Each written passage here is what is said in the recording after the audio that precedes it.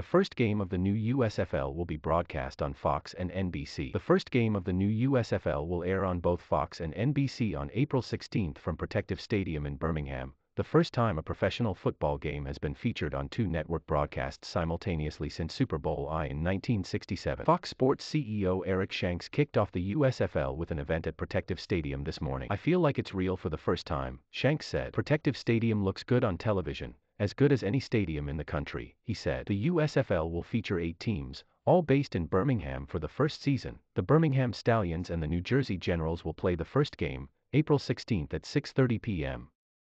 That will kick off the 12-week season. The rest of the teams are the Tampa Bay Bandits, the Philadelphia Stars, the New Orleans Breakers, the Houston Gamblers, the Pittsburgh Maulers and the Michigan Panthers. The teams will begin a 3.5-week training camp in March. Legion Field will host 11 games and the rest will be played at Protective Stadium. "The more you learn about this, the more exciting it gets," said Skip Holtz, head coach of the Birmingham Stallions. "There is going to be a home team," he said. "The Birmingham Stallions are back." Holtz jokingly announced that retired NFL star Reggie Bush, a Fox Sports analyst who was sitting on the front row at the announcement today, would be on the Stallions. "They'll call it, 'You Run It, You Make Me Look Good.'" Bush, who is serving as a goodwill ambassador for the USFL, spoke to youth on Monday at the A.G. Gaston Boys Girls Home in Birmingham as part of the USFL's community outreach. Fox Sports owns the USFL and NBC is its broadcasting partner. All games will be televised on various related networks, including 9 on NBC, 9 on USA Network and 4 on Peacock, 14 on Fox and 8 on FS1. "It shows the commitment to making this a success," said NBC Sports executive John Miller. Brian Woods, a USFL co-founder and president of football operations, said the USFL will focus heavily on drafting recent college football players. "We want to build the star power very quickly," he said. Tickets are available for $10 at USFL2.com and an adult ticket includes 3 free for kids.